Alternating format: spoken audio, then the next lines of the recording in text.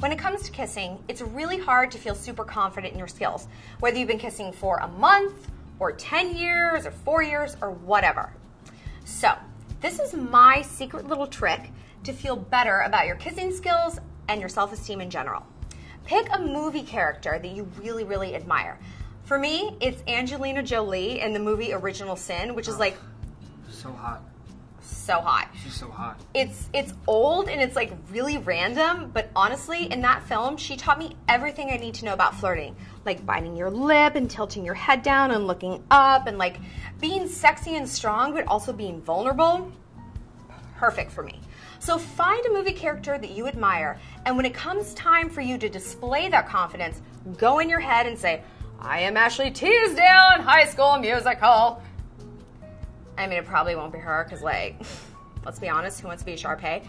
But pick something that makes sense to you. Mine is Ryan Gosling from Crazy Stupid Love. He has confidence. He looks at a girl in the eye and says, you want to get out of here? Yeah. See? Works every single time.